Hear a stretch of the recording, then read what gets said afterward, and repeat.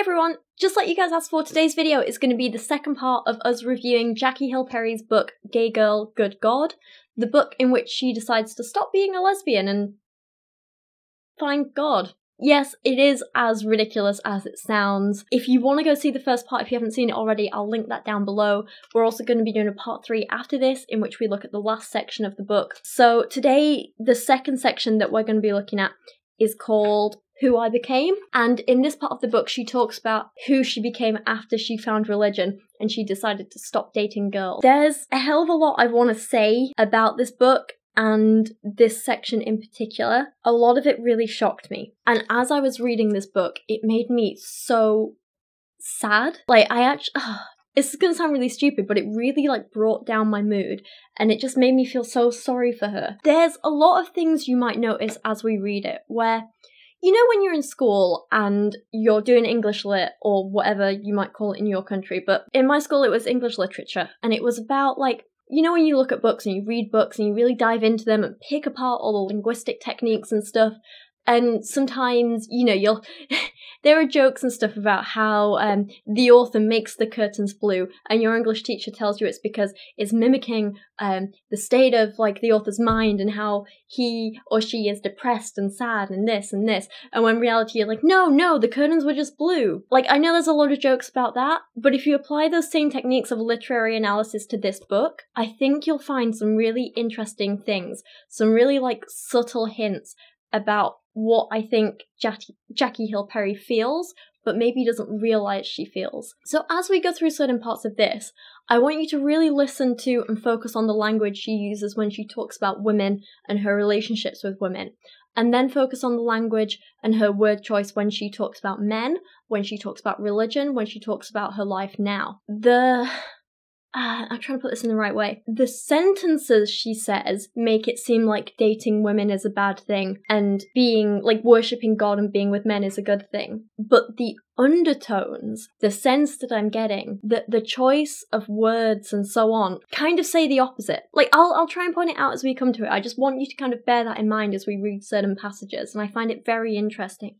I think it says a lot about Jackie's unconscious or subconscious feelings, and she might deny it, but yeah, I don't know, we're just going to read it and see what we think and then bring up some talking points and then we can discuss it down in the comments. Before we do get started though, I do want to do a little bit of shameless self-promotion, kind of-ish. On March the 5th, I'm going to be doing a charity stream with Mr. Atheist and Telltale. I love those two guys, they're absolutely amazing. We're doing it to raise money for a really, really important and amazing charity called Cap for Kids, who help and support young children who are going through cancer treatments and provide help and support for their families as well. They have a lot of volunteers who dress up as comic book characters and film characters and stuff, and they go and they meet the kids, and it's really, really amazing. You can find out a little bit more about what they do from the links that I'm going to leave down in the description below, but it's a charity that I didn't know about before Mr. Atheist told me about it, and now I absolutely love what they do. I think it's a perfect charity for us to support. My family has been affected by cancer a hell of a lot, so it's something that I feel really strongly about and it's really close to my heart. So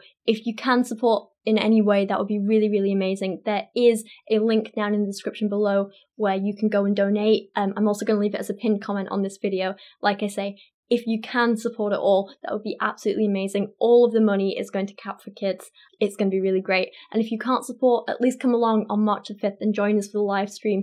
Get involved in the conversation, talk to us, just come watch and support that way. We would all really, really, really appreciate it. Okay, plug over. Thank you.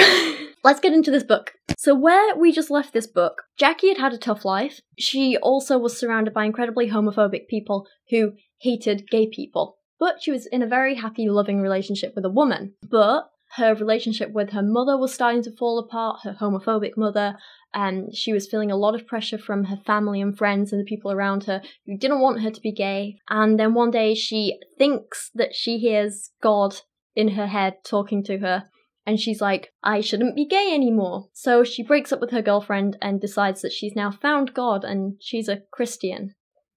Yay! So following from this, she says, I arrived at work the next day a new creature. Though my soul was much different, my clothes were the same. She says the clothes she was wearing, which were quite masculine, didn't feel normal anymore. One of her co-workers commented that, "You just look brighter." She says maybe he noticed that the veil had been removed but didn't know what to call it. Not commenting on any specifics here, but I think, this is definitely a thing that actually happens. When you have a change in attitude yourself, or you realise something or make a change in your life, yeah, I think other people do start to notice, just in how you're acting, your demeanour and so on. So yeah, I do believe this. This bit's a bit weird. She says, "It felt weird to enter back into the world after meeting God. Now I knew God was watching." This is the thing I find a little bizarre. And I don't mean to be disrespectful when I say this, because yes, I'm an atheist and I don't believe there's an actual God and so on, but I do try and be respectful to people who do believe there's a God. That said, when people like Jackie try and claim that God literally talks to them in their head, or that they've literally seen God, it does leave me a little bit worried and concerned, because if anyone else said this about anything else, for example, someone said they were hearing voices of a ghost, or Satan, or Bob who lives down the road, or a Yeti in their head, they would probably be sectioned. If someone said they had literally seen a unicorn while lying in bed one night, it just came to them and there was a vision and they were definitely talking to a unicorn in front of them. If anyone said that, again, they'd be called crazy and insane and be told they were mentally ill. So why is it socially acceptable and normal for someone to say they were talking to God, for whom we have no more proof than Yetis and unicorns? To me, the whole thinking she's actually talking to God thing is again a sign of her insecurity, her vulnerability, her... Honestly, I think she has some, I guess, mental problems. I don't want to say that in like a bad way, like it's nothing to be ashamed of. I don't want it to come across as like I'm putting her down, but yeah, I think she definitely has some issues that she needs to see a counsellor and a psychiatrist for, and this is just how they're manifesting. And if you've seen the last video, you'll understand where these problems come from. It's very, very understandable. It's just, I do think it's a real shame that she's choosing to ignore these problems and just pass it off as, well, I'm happy now that I've found God. Yeah, I'm definitely happy. Honestly, I'm happy. Instead of actually getting some help and learning to accept herself for who she is and so on. I think it's sad. She goes on to talk about how, while she's at work the next day, even though she's decided she doesn't want to be a lesbian anymore, she still notices women. She's like, I noticed a girl standing in line, she was beautiful. I could have without question done what I'd always done and allowed this body to rule me. And then she goes on and says, she was like serving a customer, but I kept noticing her smile behind them. I sensed in me a conflict of interest. Surely I could get her if I wanted to, and I wanted to. She also says that things like, there she was, as pretty as can be. So she wants this woman, but then she also says, but I also wanted something else. God. In me was this strange conviction that there was another route he wanted me to go, another beauty he made for me to delight in, and I didn't know what to do with myself. Is this what it feels like to be a Christian, I thought to myself? Is it to have a quiet war inside you at all times? If it is, that's not something I'd want. I don't understand why people would choose to be unhappy and have these internal conflicts constantly. For me, religion is so much about like guilt and shame and making people feel constantly guilty and shameful, telling them you're never good enough, you're not going to be good enough, you constantly have to keep working because you're never going to be good. You have to be constantly working to be okay. And I could not live my life like that, even if I did believe there was a God. I couldn't do that. It would be so depressing. She makes some really interesting points here about a lot of Christian people she knows, and she says, I'd met so many disciples who preached more of sin than joy. I just wonder if they would have told me about the beauty of God just as much, if not more, than they told me about the horridness of hell, if I would have burned my idols at a faster pace. So basically, in this whole section, she talks about how she didn't come to God sooner because apparently all she'd ever heard was about how God is going to save you from hell and how if you don't do this, you're going to hell and this and hell and hell and sin and hell. This explains a lot of her motivations, to be honest, because she has been made to feel guilty and like she's a bad person and there's something wrong with her in her entire life. And so it makes sense why she's now having these like delusions of hearing voices in her head. It makes sense why she's unable to accept herself for who she is despite there being nothing wrong with who that person is. I think a lot of religions choose to go down the guilt and shame route because it is a more powerful motivator than positive reinforcement. And I mean, what really positive things do religions have to offer? Basically, when you look at things like Christianity, a lot of it is saying, well, if you sin and do these bad things and don't worship God, then you're going to hell where you're going to be like tortured for all eternity and it's going to be horrific. And if you do good things, then you don't get that. They don't really offer much of a positive incentive other than, well, you get to be with God and God's good because he's God. So I understand why religions do it, but again, yeah, it's just not really a selling point for me. She does go on to talk about how now she still thinks like, oh, well, you know, being with God is a nice feeling. She says, I was now able to want God because the Holy Spirit was after my affections just as much as he was after my obedience. Bit demanding. She talks about how in the past, sin had had my attention because it had had my heart. In it, I did not merely put up with sin, but I loved it, delighted in it, adored it. I find it very interesting how when she talks about sin, she does use these words like delight, adore, love. And then when she talks about God, it's about obedience and discipline and I can't think of any other examples now. Again, keep listening out for them. We will come to them and you'll start to notice this stuff. Then she talks about how she can now see sin for the liar that it is. I was very aware that I wanted to choose God, but I didn't know how. And even if I did, would I be able to? I didn't know any verses to quote just yet, but I figured I should pray. God, can you help me? Amen. So she's like stood at work praying to God. Yeah, again, this is kind of like one of her weird delusions. I'm like, if anyone said this about anything other than religion, we would call them delusional, right? She says that in response to this, this happened. Of course, bystanders wouldn't have noticed the temple or the veil or the throne room of God. All they saw was me, a cash register, and an indecisive restaurant patron. But I was there, face and body bowed before him. His feet were inches from my hands. I lifted my head just enough to notice mercy and grace coming toward me. Before I knew it, I was back with the same temptation and someone else's power. When salvation has taken place in the life of someone under the sovereign hand of God, they are set free from the penalty of sin and its power. In a body without the Spirit, sin is an unshakable king under whose dominion no man can flee. God takes back the body that he created for himself. He sets it free from the pathetic master that once held it captive and releases it to the marvelous light of its savior. It's then able to not only want God, but is actually able to obey God. And isn't that what freedom's supposed to be? The ability to not do as I please, but the power to do what is pleasing. No, I'm pretty sure that's the opposite of what freedom is. She's got this so backwards. It's really bizarre. Also, this constant message she keeps coming back to about how God takes back the body he created for himself, meaning her body. She talks about how her body, her mind, her actions, none of them are her own. They all belong to God. Everything she does is for God. Everything she is was created by God, for him to use and own and take possession of. And I just think a lot of young women are going to be reading this book. And to tell any young person, man or woman, to be honest, that their body isn't their own, to tell any young person that their mind isn't their own, to tell any young person that they don't belong to themselves and they aren't completely in control of their body, their life, their choices, I just think is a really dangerous and damaging thing, and I don't think it's a message we should be encouraging. I think it's completely inappropriate. She goes back to talking about her girlfriend that she just broke up with. She says, I missed her eyes the most. And I find this like really interesting because when she talks about this woman that she loved, there is so much love and tenderness and kindness in her words. And I think it's very clear that this relationship wasn't just about sex. It was about love and friendship and commitment and being a family, a team together. And I think that should say something to her. I think that should prove to her that, you know, just because she was in love with a woman, it doesn't make it a bad thing. The fact that she was in love and found someone that she cares so deeply about is something that should be celebrated. And I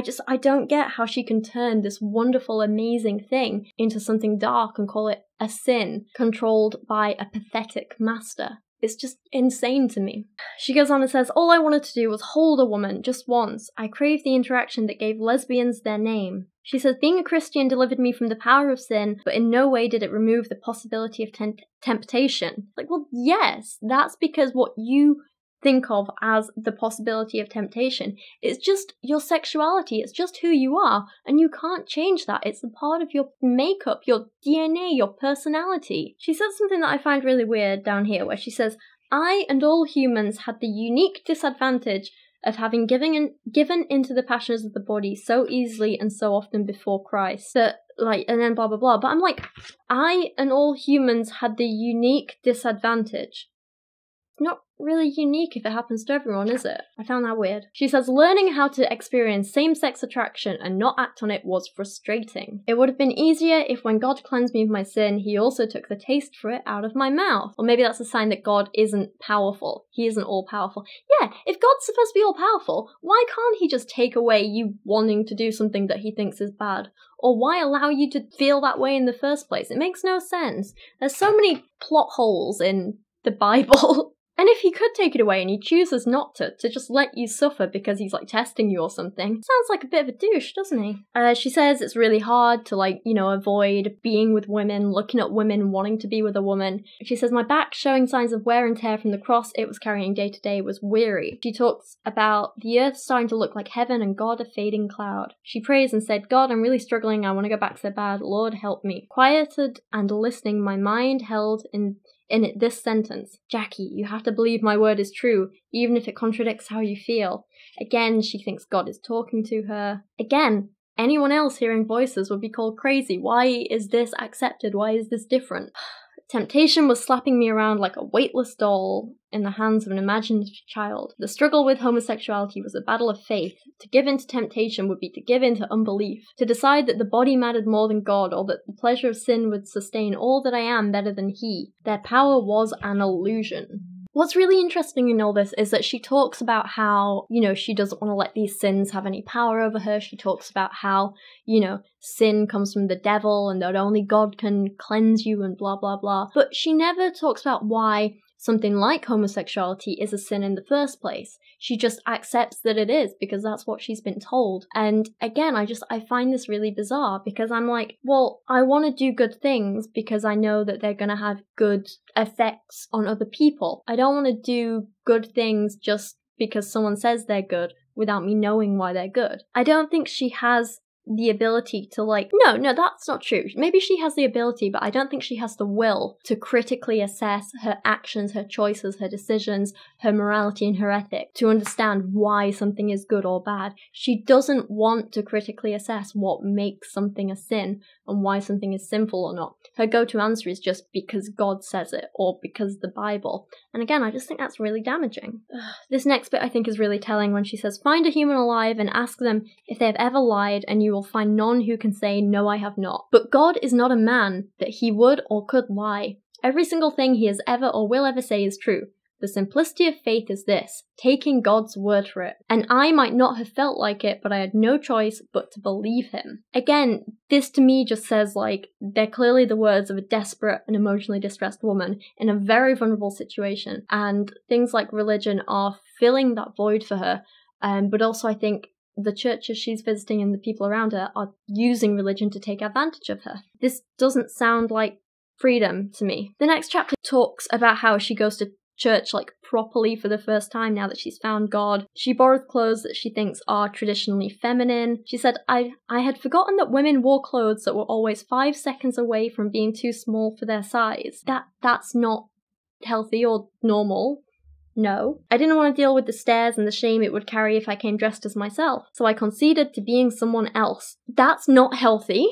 And then she talks about how she meets a woman at the church who asks her name and then, like, does that repeating bad thing to remember the name. She says, I had never met a stranger who wanted to know my name as if it mattered. That's really sad. My sexuality had been my name for so long that to have someone not treat me according to my assumed sins, but according to the identity that my mama gave me, felt good. With her, I didn't feel like a project to be fixed, but a person to be loved. That is how you should feel all the time, regardless of whether you're gay or straight or bi or anything. I don't care if you're asexual or pansexual or transgender or whatever. Or, you know, you could be a cis heterosexual person like me. The point is, you always deserve to feel like a human being who is loved and respected and worth it. You're not a project for people to fix, and your sexuality is never something that needs fixing or changing. It's just who you are. It's so sad that she didn't feel this way until she's decided to hide that side of her or cover up that side of her or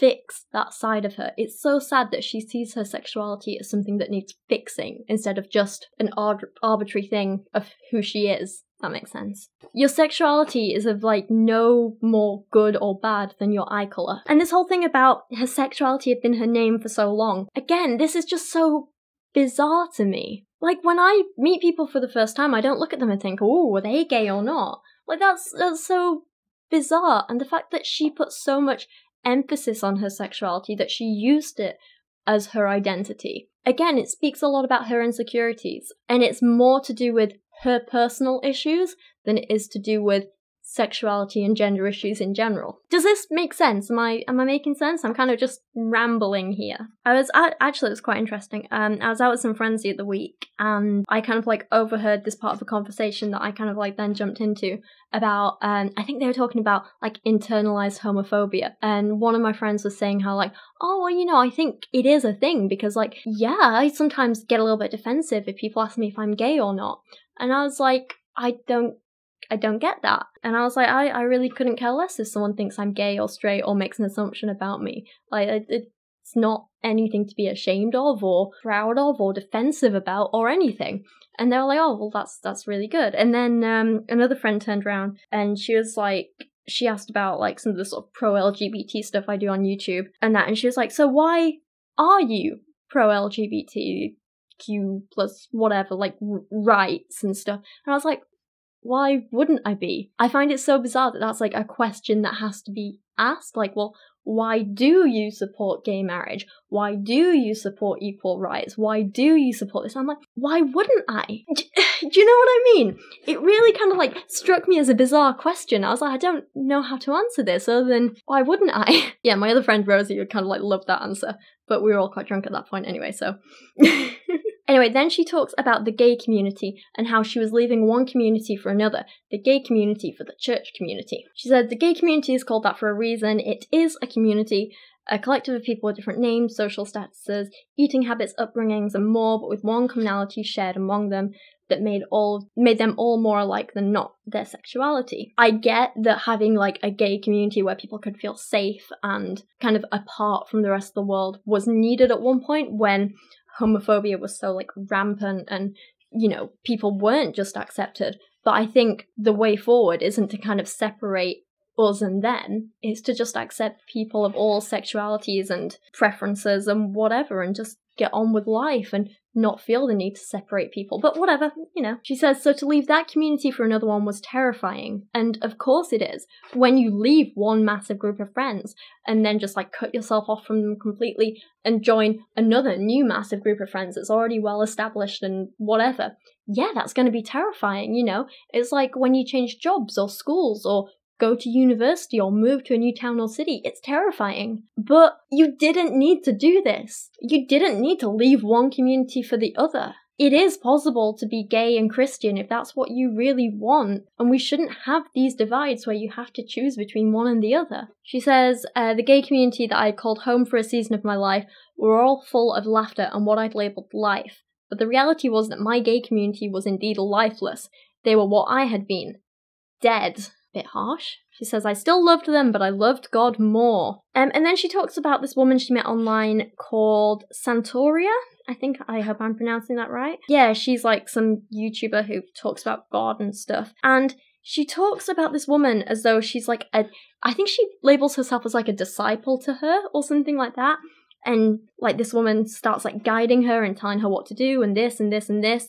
It all sounds very controlling and a little bit, I don't want to say abusive, but like without actually seeing it and knowing her and being there. But I don't get the best vibes from this.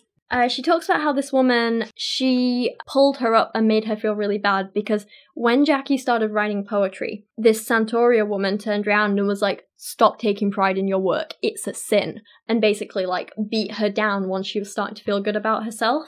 So this is why I kind of get these weird like abusive partner vibes from her, but from a friend. So she's told when she's writing poetry, as is expected when humans get their hands on anything, they start thanking themselves for what was made as if their mind was not a borrowed thing. Ah yes, because you should never take credit for your own work and feel good about the good things you've done. such an awful, terrible message to tell people.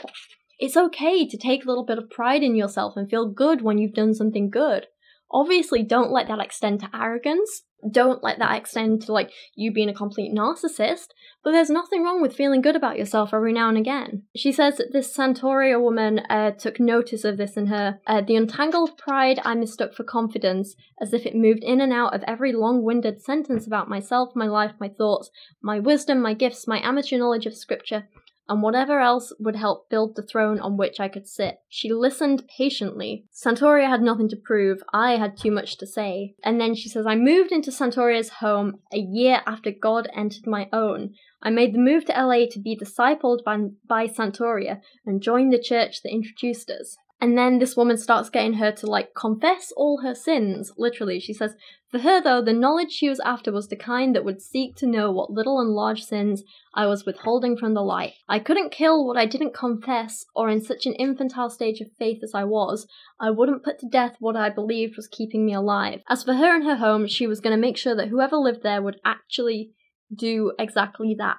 Live. So she starts leaving, like, this Santoria woman starts leaving her, like, notes around the house and telling her to do this and this and this and read this and so on. So she wakes up one morning and she says, before I sat down at the computer, I noticed a large blue book with a post-it note laid on the front cover, positioned purposefully to the left of the keyboard. It said, before you get on the computer, I want you to read and do lesson 2 in this book.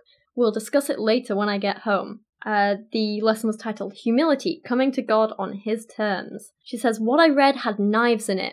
Each cut showed me what my heart had tried to keep from God. Each sentence told me that my pride was not exclusive to the outwardly arrogant people I'd come across, but it sat inside all of us, manifesting in several ways only to be discovered when the sword of the Spirit pierced through the bone and marrow that housed it. So this is one of those cases of, I'm like, can you notice the difference in words here between when she talks about her life with women and her life now? This is all bones and swords and stabbing and cutting and knives. When she talks about, like, being with a woman, it was all floating on clouds and sunshine rays, and I'm like, I'm getting very different vibes here, and yet she tries to push this as being a really good thing, and I just can't get my head around it. The really toxic thing that this Santoria woman says was, Jackie, homosexuality is not your only issue. You will have to learn how to die so much more than that.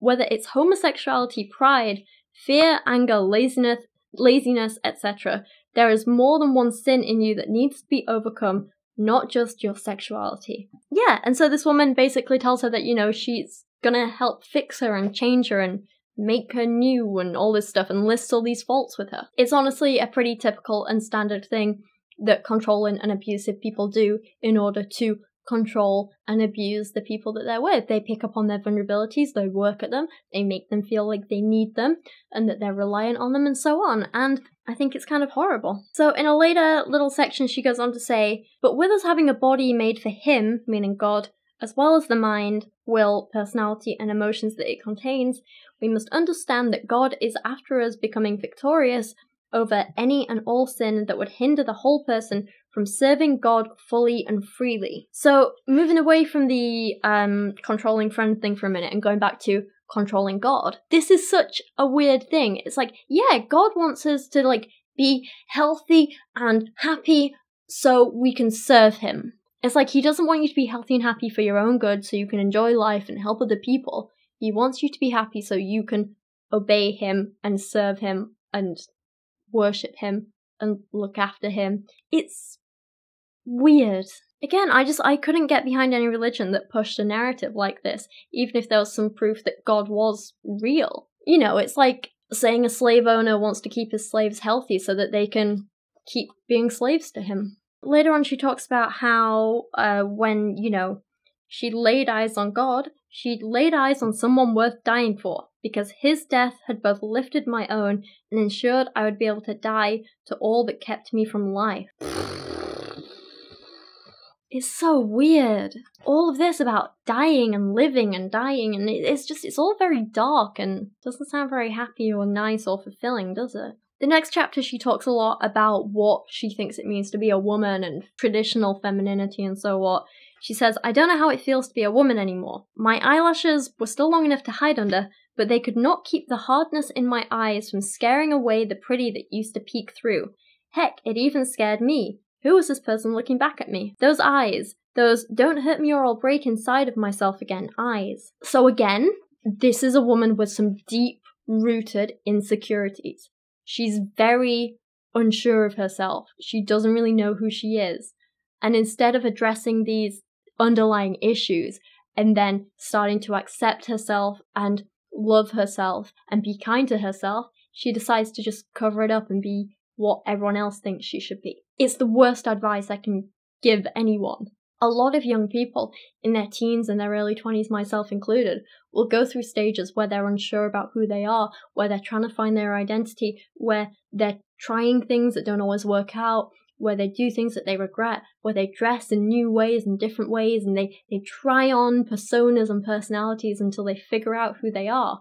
That's completely normal, but your end goal should be to figure out what makes you happy and comfortable and what makes you the best version of you can be, and that's going to continue to grow and change throughout the years. That's completely normal. What you shouldn't do is try and cover up who you are because you're insecure and just put on this costume that everyone else expects.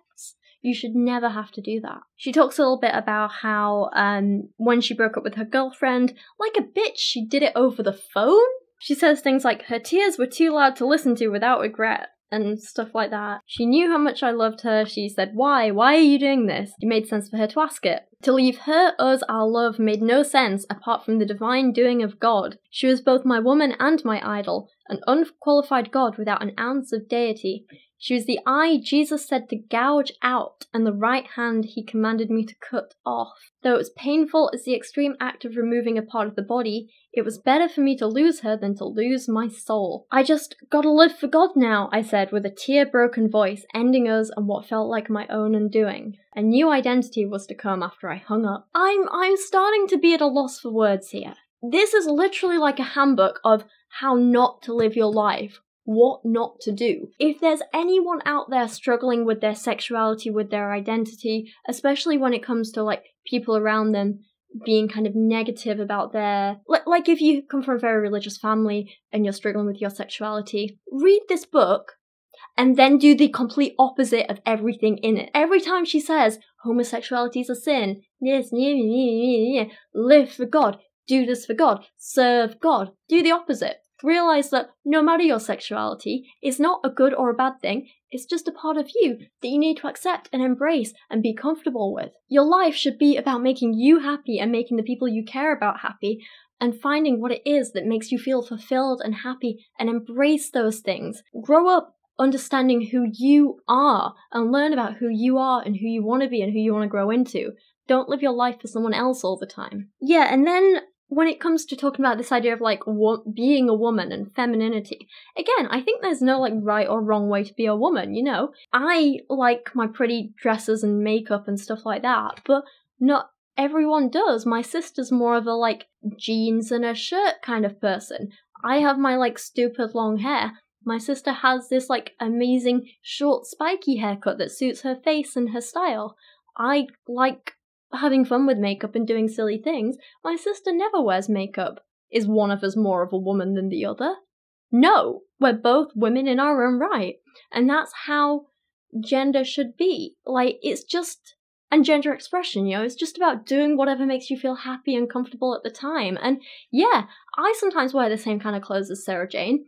She doesn't wear dresses, but the point is, we're still both women. We're both still feminine in our own ways. And like I say, there's no one right way to be a woman. So when Jackie says things like, being a woman was something I no longer knew how to be, but the real question was, had I ever known? Yes, and you were still a woman. Just because you weren't a traditionally feminine, girly, kind of woman, doesn't mean you're not a woman. I didn't own anything you'd buy in a woman's section, nor did I really want to.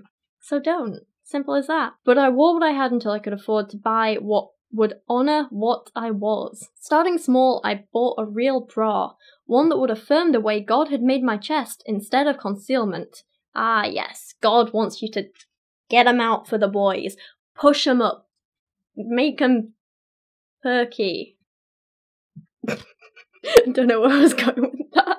Boxers were, though comfortable, utterly useless for me. Mate, if it's comfortable, it's not useless, is it? Comfort should be of the utmost importance, especially when it comes to underwear. I would never wear something that was uncomfortable. She talks about how when she started wearing these like traditionally feminine clothes instead of what she was used to and comfy and felt happy in, she says it was a daily ritual of repentance. Buying these new clothes, it was a new identity, a new way of introducing myself to the world. You mean a new way of being who you thought everyone else wanted you to be because you didn't want to face the real you, so you just decided to hide it and cover it up. She goes to a clothing shop and says, the entire scene made me want to run somewhere else, with clothes that I could hide behind and never be found, where the insecure girl, unsure of her body and why God gave it to her, could be left to her own confusion instead of being positioned to deal with them. If I could leave the love of my life for the lover of my soul, then changing my clothes, though difficult, would not be as horrific as it seemed. I don't get why she's like putting herself through extra pain and extra upset and extra discomfort just because she thinks it's what other people want of her. I think she's still an insecure girl unsure of her body, and the only way to get over that is to accept her body as for the way it is, to look after it and be healthy, and to dress in a way that makes you feel comfortable and confident, not in a way that other people tell you to dress. She says that when she bought new clothes, it would be its own kind of baptism. While immersing myself in something as natural as women's clothes would not cleanse me of my masculine ways, just as water would not wash away my sins, it would be a declaration. Yeah, and then there's lots of other things that just like speak about her insecurity and how unsure she is about herself and her lack of confidence in herself, her lack of self-esteem. Talking about how I knew being a woman couldn't possibly have been meant for me. I was too aggressive for the kind of low-to-the-ground women they told me God loved. My edges were too rough to measure up to the soft ones men wanted to marry and deliver their offspring. Those women didn't look like me. I was too hard, too mean, too declarative, too sure of my words, too heavy to subdue, too unlike Pink, too much like Grey, too normal to notice, too much like myself to be a woman enough for everyone else. It is so sad and heartbreaking to hear these words. I hear these things and I pity her and I feel sorry for her and I want to help her and tell her it's okay, but she's pushing these things as though hating yourself is normal and how when you hate yourself you just cover it up and that's what you do. And yeah, no, it's just, she's going about life in all the wrong way and I wish I could do something to help her. But she's clearly kind of too far gone and she's not going to listen to someone like me. So I guess all I can really do is talk about these things and get the message kind of out there for other people struggling with the same thing and make sure they never feel the way about themselves that Jackie felt about herself, if that makes sense. Next up in this chapter, she talks about meeting the man who is now her husband. First thing she says is, he was attractive, but I wasn't attracted. Men didn't catch my eye in the least. I only wanted to get to know this poet from Chicago because his story reminded me of my own. And then she talks about how she became really good friends with him and that sort of thing, and then she started to think maybe she was falling in love with him, which, you know, is understandable, but for me, attraction is a huge part of any relationship and marriage, and without attraction, yeah, it is just friendship. I find it very interesting though because what we learned in the first part of the book is that she had a very rough life when it came to men. Her dad, she felt abandoned by, she was abused by an older boy when she was a child, like sexually abused. So she obviously had a really bad, I guess, impression of men. And obviously that's horrible. She didn't deserve to go through any of that. I think it's something she needs to work on with a therapist. But, you know, that's just my opinion. Bearing all this in mind, I think it really explains why she felt she was falling in love with this man. She says how when she met Preston, he saw me like God did, a woman with more baggage than she had the strength to carry, but still going somewhere.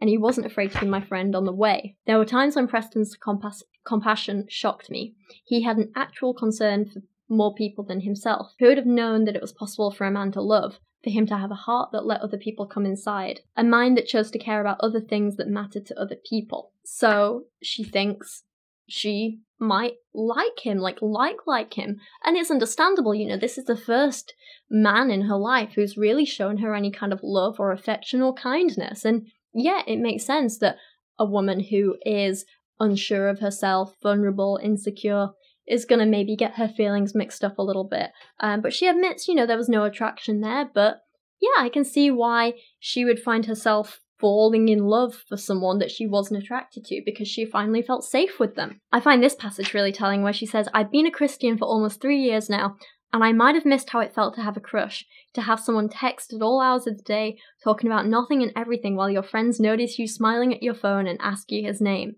Maybe my heart just wanted that, not him." So telling, that little bit. She says, "A year went by without me saying one word to Preston about how I felt, and many words to God." Ah yes, that seems healthy. If you want to have a good relationship, start by ignoring each other for a year. Don't tell that person how you're feeling. Do it indirectly, through your imaginary friend. Just everything about this relationship has like red flags going up everywhere for me, like right from the beginning. One day she prays to God, saying, "God, I don't know what your will is for me and Preston, but if it is your will for us to be together, then place it on his heart to pursue me.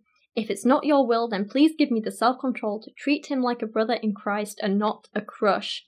Yeah, just put all the pressure on him. Like, nothing wrong with her saying, "Hey mate, I'm kind of into you, do you want to give this a go?" Women can make that first move too, you know? So they finally kind of like talk to each other and decide to give dating a go. She says, "This new, more intentional relationship we were stepping into scared me.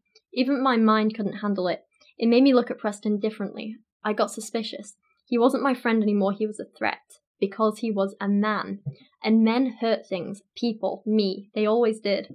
They always hurt what they touched, like they came into this world only to feed off the bones of women." Damaged woman who needs help. She's in no position to be giving advice to anyone. I genuinely worry about her and feel sorry for her. I didn't want Preston to have that kind of power, but I felt like he did. When I said yes to his pursuit, a war started between us. I didn't know how to receive his love, and he didn't know how to give it. That's not how a healthy relationship starts, or continues, or is. It was all so uncomfortable, like learning a language you were too afraid to speak. Those hugs I thought I wanted made me cringe. Having to readjust my arms to embrace his body because he was not a woman, whose waist I could place my hands around and pull close, annoyed me. He was a grown man with a solid back, with shoulders that read, "Put your arms here instead." It didn't feel endearing or sweet, it felt like a taunt. All I could feel was his facial hair graze my skin. I'd feel the violent urge to get it away from me. I'd remember how different it felt to hug a woman, whose hands felt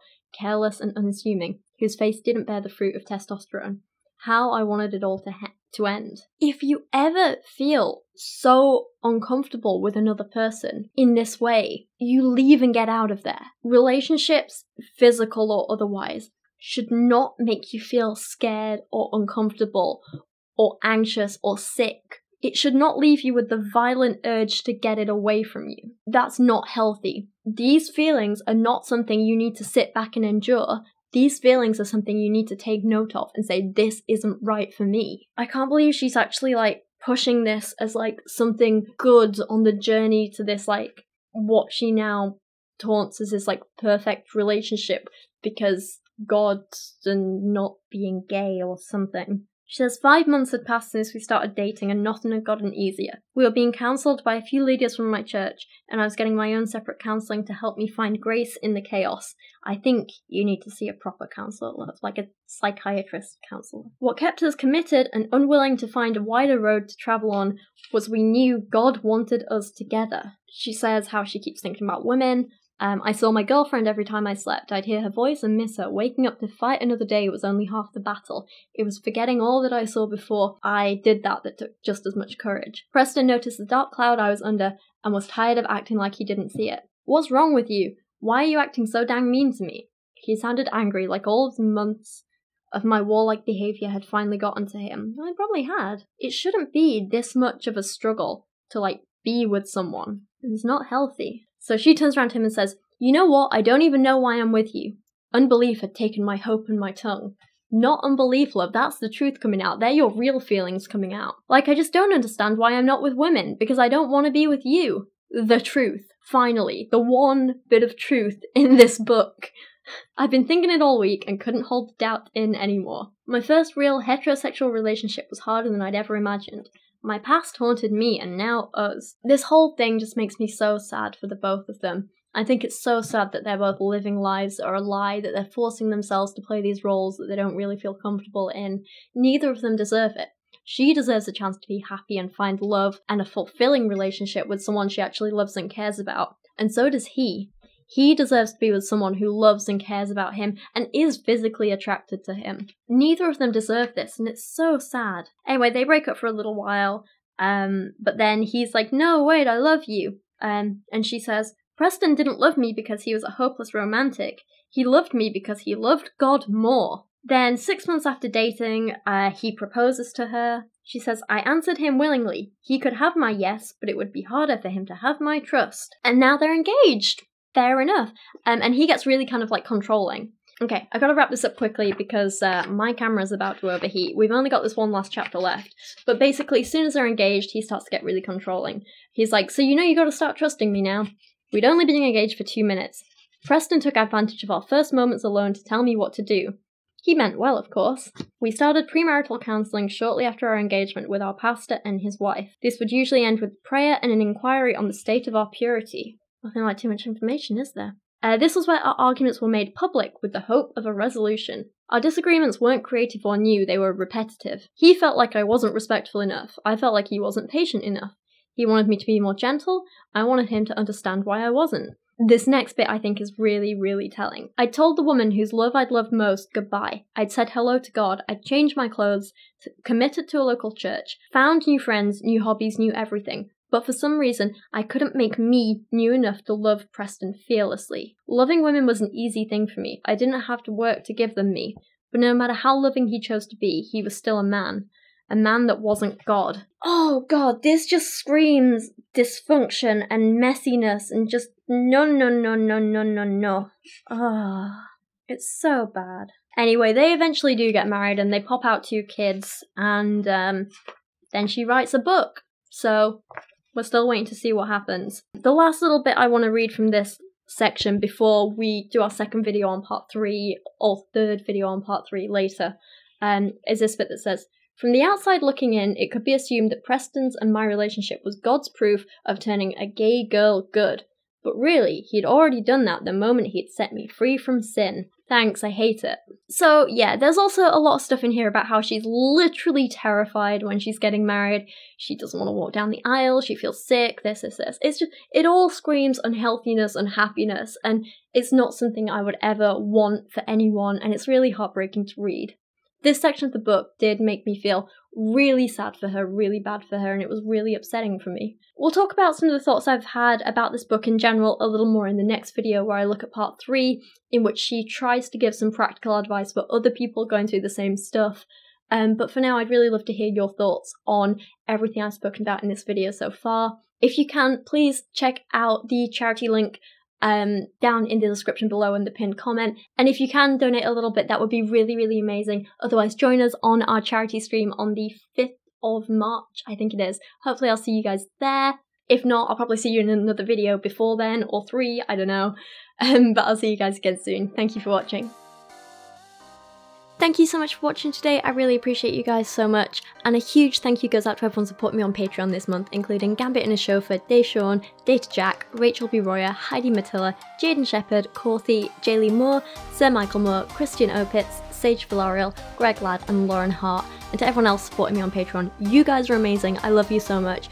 Don't forget, if you want to see more stuff from me, go follow me over on Instagram at Rachel Oates with a 0, not an O, because I'm annoying. I've also got a merch store if you want to check that out. I'm going to be doing some really cool stuff with it this year, but you know, no pressure, whatever. I'll see you guys again soon.